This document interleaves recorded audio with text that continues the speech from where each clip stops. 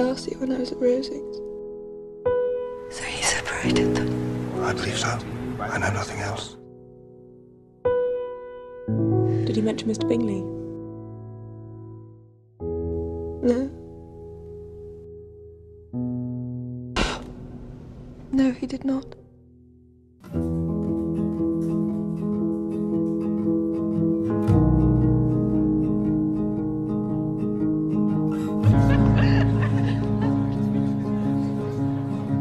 Sister Elizabeth is very agreeable. Perfectly tolerable, I dare say. Not handsome enough to tempt me. May I have the next dance, Miss Elizabeth? May. So what do you recommend to encourage affection? Dancing. Even if one's partner is barely tolerable. Darcy. Miss Elizabeth?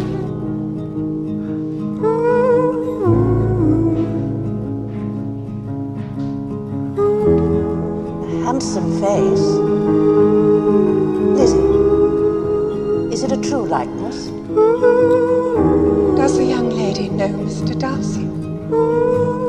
Only a little. Do you not think him a handsome man, miss? Yes. Yes, I dare say he is. I'm tired of my grief. After what you have done for Lydia, and I suspect for Jane also, it is I who should be making amends. You must know. Surely you must know. It's all for you. To love me. This is the night when these words sigh. Jane, I've been so blind. What do you mean? Come with me. There are people who cannot speak without smiling. Hello. Most are. Take me from your hand.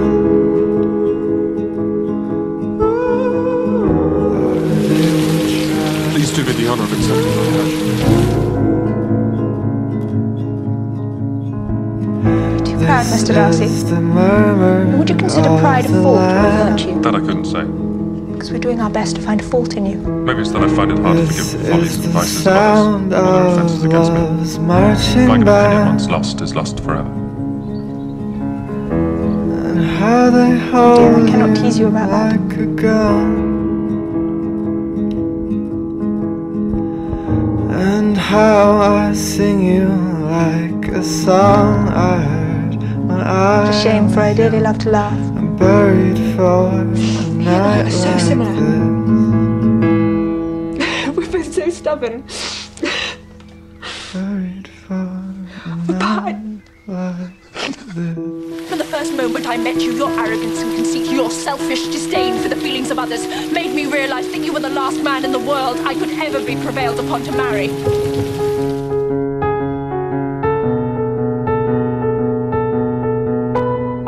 Forgive me, madam, for taking up so much of your time.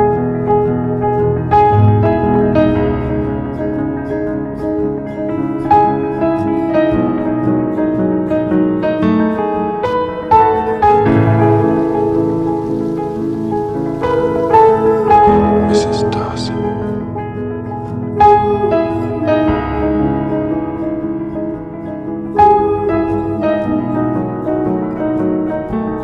Mrs. Darcy.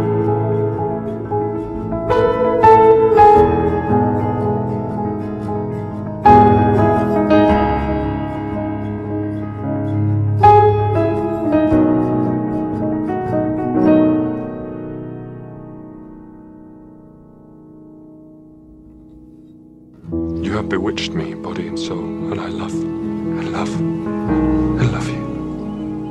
I never wish to be parted from you from this day on.